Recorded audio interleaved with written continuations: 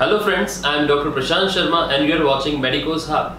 This is my second lecture on scalp and I am going to discuss the layers of a scalp. Now this is the section of a scalp in which we can observe this is the first layer, that is skin. This one is second layer, that is connective tissue. Connective tissue basically represents the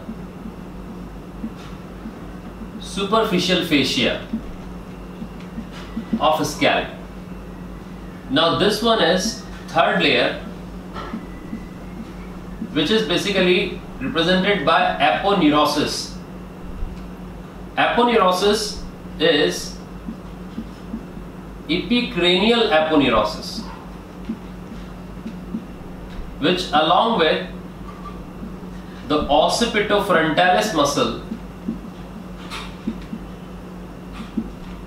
represents the deep fascia of a scalp.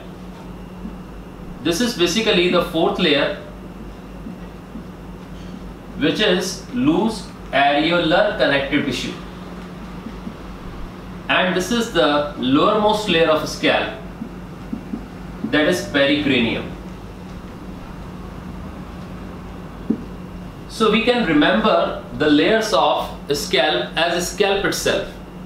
S for skin, C for connective tissue, which is superficial fascia, A for aponeurosis, that is epicranial aponeurosis, which along with occipitofrontalis muscle is known as deep fascia, and L for loose areolar connective tissue, and P for pericranium.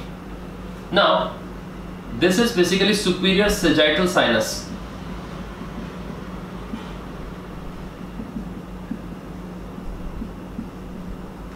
And these are emissary veins. These are blood vessels, hair, etc. And this is the structure of cranial bone. And this is of course the dura mater. Now we'll discuss the layers of scalp. The first layer of scalp is the skin. Skin is basically dense, thick and hairy. It is connected to the aponeurosis by connective tissue.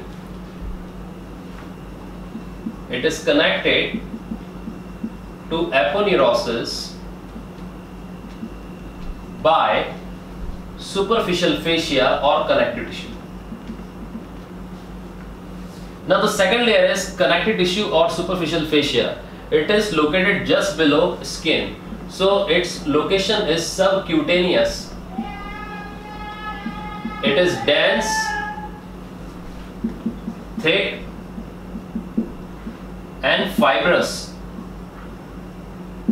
plus some fatty tissues also there. So this is connective tissue. Connective tissue or superficial fascia connects the skin and the aponeurosis. Now aponeurosis. Aponeurosis is epicranial aponeurosis, which is also known as gallia aponeurotica.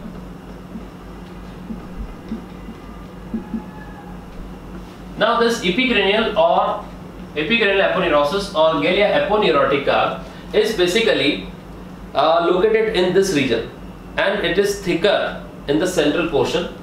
It receives insertion of frontalis anteriorly and insertion of occipitalis posteriorly. Laterally, it is attached to the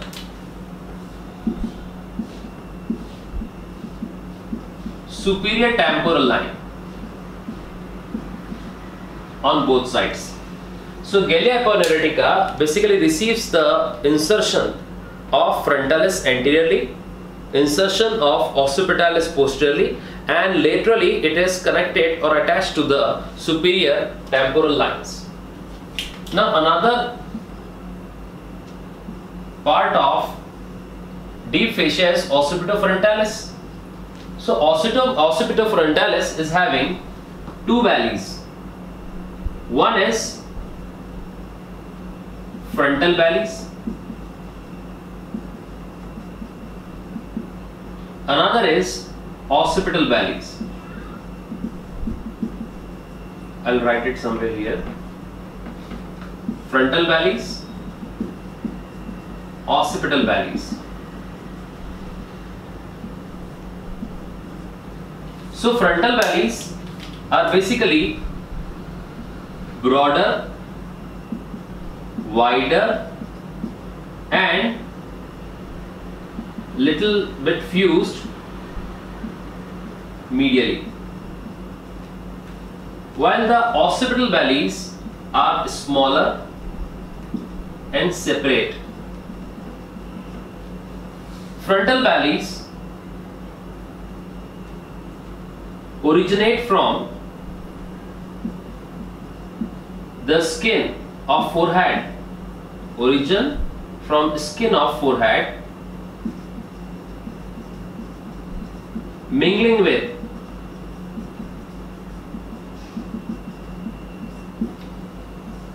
orbicularis oculi and the corrugator supercilii, while the occipital valleys originate from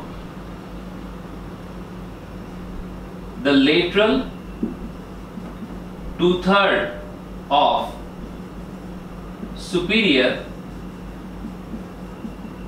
nuchal line.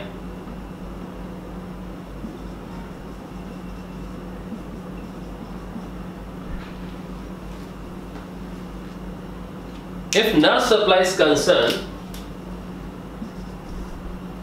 nerve supply, frontal valleys receive